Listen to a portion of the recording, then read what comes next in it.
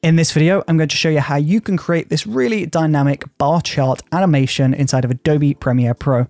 It's pretty quick and pretty simple. So let's get into it. So inside of Adobe Premiere Pro, the very first thing that you want to do is just create a background because this black background is just a bit dull. So we're going to go into the project tab, go to this button here, which is new item, press black video, press OK, and drag that onto video layer 1 in your newly created sequence. We'll just extend this out to around 10 seconds, go into effects, and inside of effects, we are just going to type in the number 4, and that should bring up 4 color gradients. So we're just going to drop that onto our black video, and we are going to change these colors. So pick a color of your choice. I'm going to go for a bluish purple color, something similar to the background. And you want to pick 4 different variations of that color. So don't just go for 4 strong blues, go for a light blue, a dark blue, maybe more of a purpley, pinky sort of blue. So as you can see, 4 different shades of blue. And from here, we're just going to increase the blend.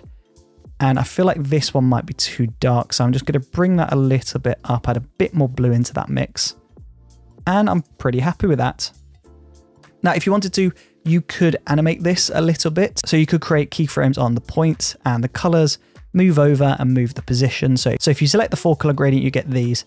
You can move these around in time. So if I go to the beginning and create a new keyframe on all of the points, and then I move over to 10 seconds and I just move all of those points to different places like this. You'll see that over time, we have got a little bit more animation. So it's just bringing that background to life. You can also animate the colors to change over time, but that's not this tutorial. We're talking about bar chart animation and not a gradient background. So that will do for now. So from here, we're just going to lock off the background and let's begin the work on the bar chart. So the first step is to just turn on a guide to get a straight line. So I'm just going to go to this icon here, which is settings, and I'm going to turn on the safe margins guide. So as you can see, this is what I'm going to use for our guide. So I'm going to go to the pen tool and I'm just going to select this point. Then I'll move over and select this point. And you'll notice shape has appeared in effect control. So if we go into that, we'll turn off the fill, go to stroke and increase the stroke. So 20 looks like this. Then I'm just going to deselect that and I'm just going to create another point. So I'm going to select the bottom left and the top. And as you can see, that's created another graphic layer. So feel free to change these settings again, but I'm pretty happy with that. So if I just turn off the safe margins, you can see this is what we have.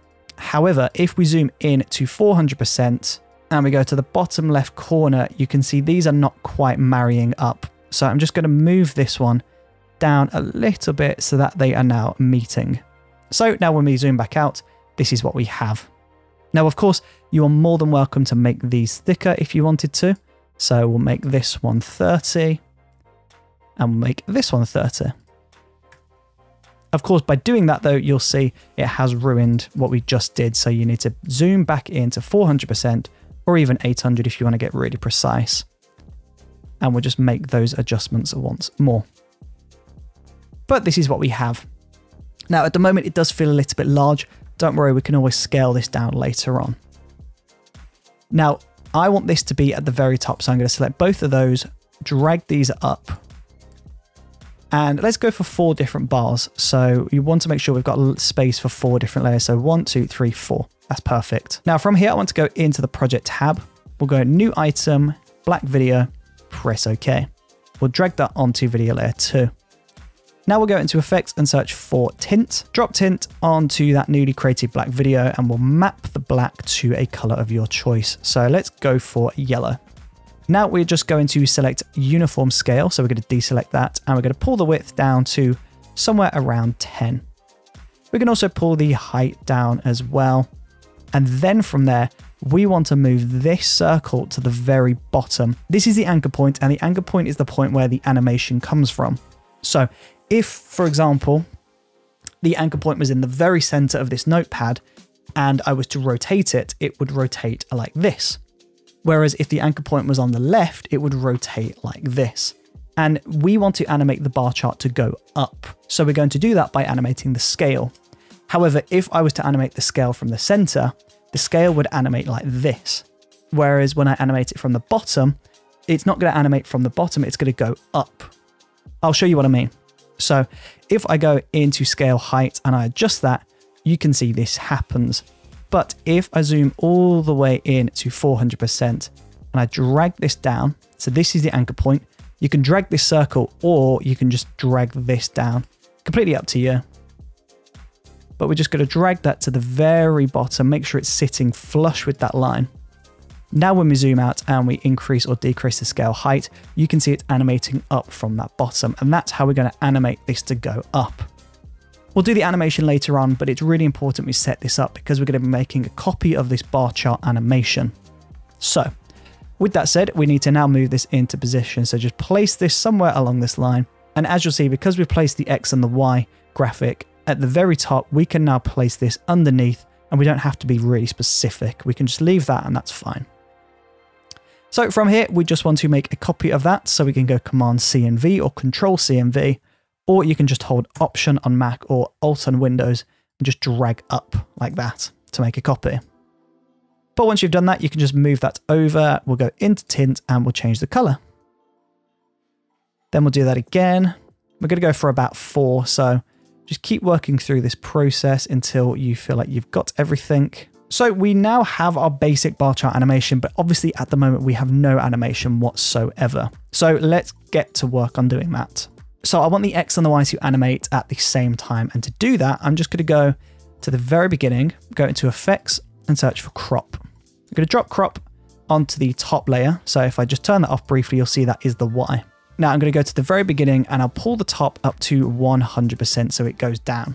I'll create a brand new keyframe on top, and then I'm going to move on to the next layer. I'm going to drag Crop onto that layer. So this is the X axis, and I'm just going to increase the right crop to 100% and create a brand new keyframe. Now we'll go 5 to 10 frames to the right. It depends on how quick you want this to be. But we'll go back to the top layer and we'll pull that down to 0. Then we'll go to the X axis and we'll pull that to 0. And when we play this back, you can see they animate like that. Very quick though. So if we go to 15 frames, we'll move that second keyframe on both layers to the cursor or to this point in time. Make sure it's the same point in time, and that slows that down. Of course, if you wanted to soften the animation, then just select the top layer, right click the first keyframe and put ease out, and then right click the second keyframe and ease in. Then we'll do the same on the other, so the X axis, we'll right click the first keyframe and go ease out, and then we'll right click the second keyframe and ease in. So when we play this back, it's a lot softer. So now we can move on to the bars, and I'm just going to go through and pull all of the scale height down to 0. So on every single layer, the scale height should now be set to 0. This might take a short while to do, but just be patient with it. And now from here, you want to figure out where you want these to animate. So I want them to stagger up. So I'm going to wait until this has appeared on. And then once that does appear on, I'm going to go to the first one and create a brand new keyframe on scale height. Then I'm going to go maybe 5 or 6 frames to the right. And I'm going to go to the second layer and new keyframe on scale height. Another 5 or 6 to the right. Go to the next layer, new keyframe on scale height. And the last layer, new keyframe on scale height. Then we'll go back to the first video and move over in time and just drag this up to the point where you need that to go. Then we'll go to the second video, drag this up to where you need that to go. Just keep working through until you get all of these animated on. So when we play this back, you can see this is what we end up with. Now, of course, there is a little bit of glitching here. So again, you can help that by just converting these keyframes. So ease out to ease in. So that changes the look of that. You can also increase the time it takes to get from the starting point to the end point to really smooth that animation out. There's a lot that we can do here, but you'll also probably notice that it is a rendering issue as well. So if we render this out and we play this back, you can see it's much smoother already. So it is just a rendering issue, which was causing that skipping. But you can still see though, it is a little bit harsh, especially on this right one here. So we'll slow that one down and we will convert those keyframes to ease out and ease in, not ease out again. Now, I would say that this bottom line is probably a pinch too long. So to fix that, I'm just going to go onto that layer. We'll go to that end keyframe And I'm just going to pull the right just up a little bit. So it's just cropping that in a pinch. So let's go to 20 to begin with, and let's go to the end. I'd say that's about right. You can go back in and make some adjustments, but just always make sure you're hovering over that end keyframe on the crop. But once you are happy with that, we can just extend everything. And then with everything selected except for the background, we can right click, nest, we'll call this bar chart, press OK, and that is now in its own nested sequence, and we can treat this as its own video. So this means we can scale this down like this. We can make it really small if we wanted to and include it as part of an infographic.